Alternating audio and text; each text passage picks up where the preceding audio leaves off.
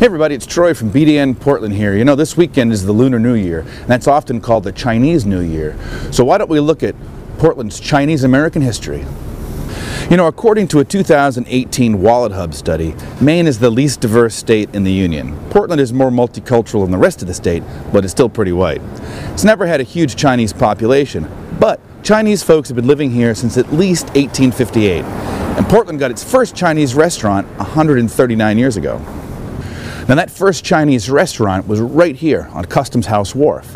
It was opened by a man named R.T. Lamb in 1880. And since there were only about 9 Chinese people living in Portland at the time, which had a total population of almost 34,000, it probably didn't serve too much in the way of ethnically Chinese food. Incidentally, R.T. Lamb became a naturalized citizen in 1876 and Maine's first Chinese-American voter in 1891. Now, it's a good thing he got naturalized when he did, because in 1882, the federal government made Chinese immigration and naturalization illegal. And those racist rules stayed largely in place until the 1960s.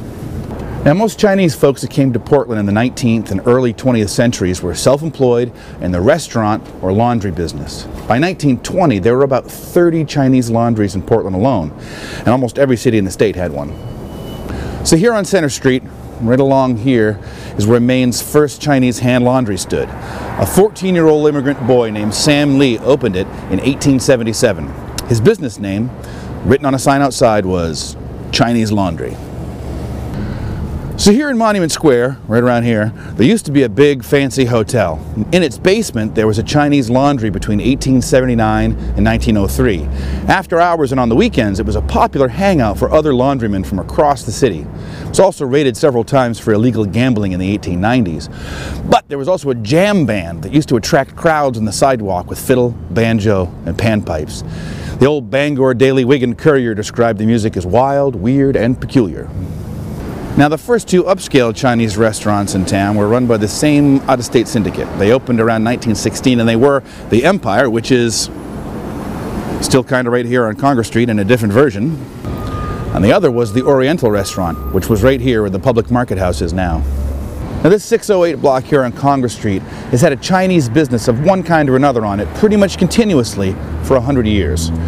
First there was a laundry, and it opened in 1918, and it was followed by another laundry. And then in 1939, the Mandarin Cafe opened. Then there was the Cathay Gardens restaurant, Hu Shang's, the 456 restaurant, Portland Hunan restaurant, and now, Szechuan Kitchen. Now, as you could probably guess, there's a ton more Chinese history in Portland than I have time to tell you about right now. If you want to know more, and trust me you do, go to the Chinese and American Friendship Association of Maine website at cafammaine.org. You'll be glad you did.